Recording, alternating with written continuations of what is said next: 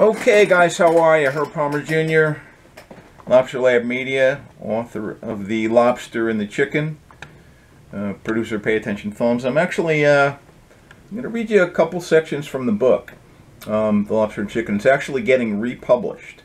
So another publisher's picking it up. We're working on the final editing and putting everything together, changing the format around a little bit. So I'm going to read you, I don't know, at least the first chapter, and to give you a little taste of the book, so that if you want to get the whole book, you can.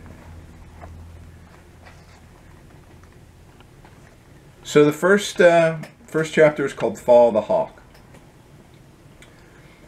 Once upon a time, long, long ago, in a place not too far from here called Hope, New Jersey, lived a chicken. She grew up as an average chick. It seemed like a normal childhood: dolls, schools, games, and dreaming of finding her handsome prince on a white horse. When she was little, she had a feeling that she was special, and she had come to this place at this time for a reason. After 7 years of marriage, a lot of self-help books, and too much chocolate, it was time for a change. So she quit her average job, left her average town, sold her 401k plan, and started on a journey that would change her life. One beautiful sunny spring day, she went to find adventure and somehow, someway, discover who she was. As she looked up, a red-tailed hawk flew over her head. On this day, she was not afraid.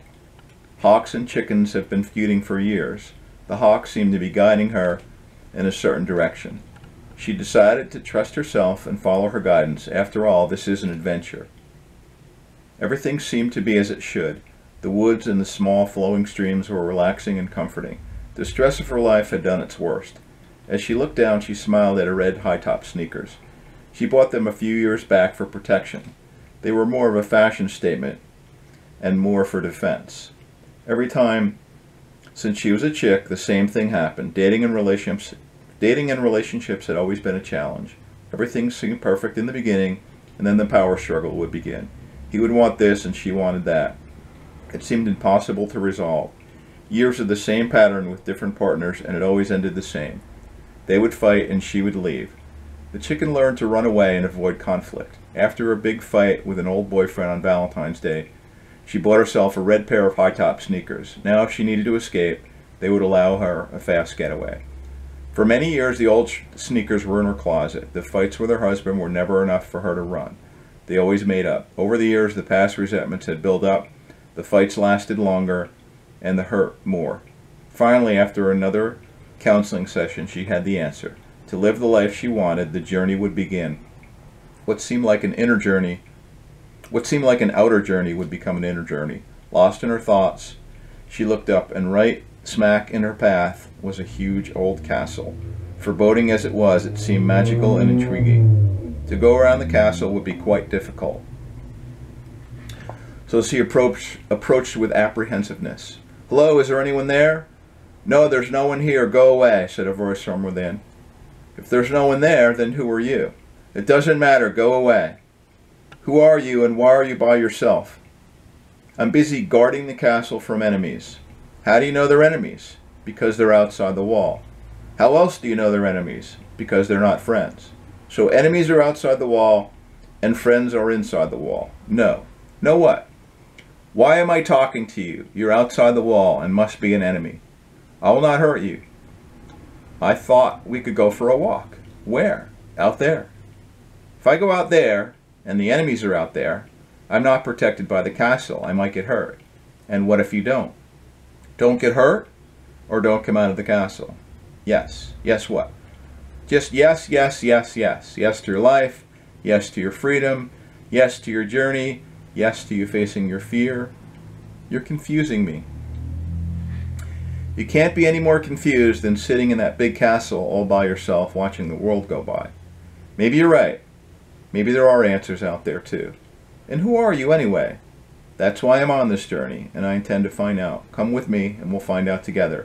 The gates open, and the magical journey of the chicken and the lobster begin. As they start down the road, 12 taxis while their baggage follow them. And there's the amazing artwork by Danny, because I'm a stick figure artist. So I'm going to read you chapter 2, since we're on a roll here. So chapter 2 is called Cold as Ice. As they travel through the fields and small valleys to get better acquainted, the chicken describes her past life, as she calls it, the conscious and subconscious choices that led up to now. The lobster mostly just listened. Even though he didn't plan this journey, he sensed it would be good for him. For the past 4 hours, the temperatures had dropped and the plants and trees had iced up. As they turned the next corner, the sun disappeared behind a cloud, and a cold wind felt like it went right through them. Then they saw them, the frozen figures that lined the road, frozen with eyes wide open like giant ice snow cubes. The cave of the Ice Princess is just ahead. "This is why I stay in the castle," commented the lobster.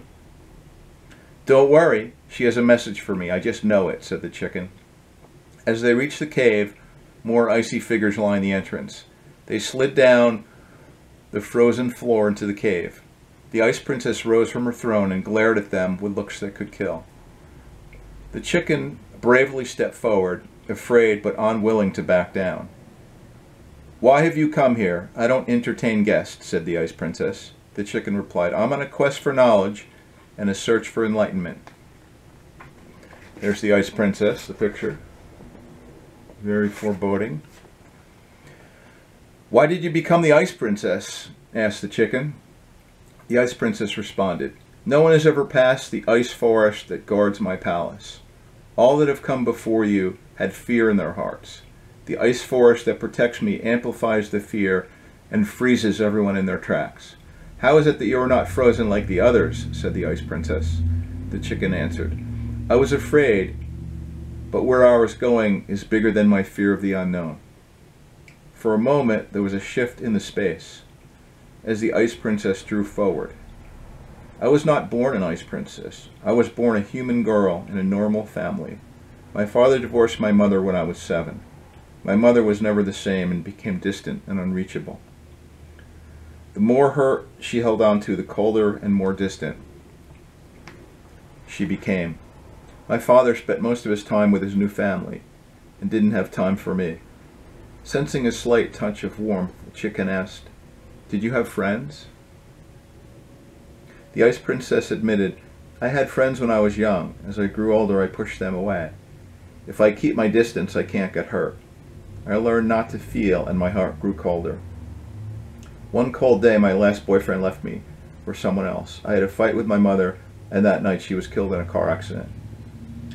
That day, I became the Ice Princess, and no one until you has been close to me since."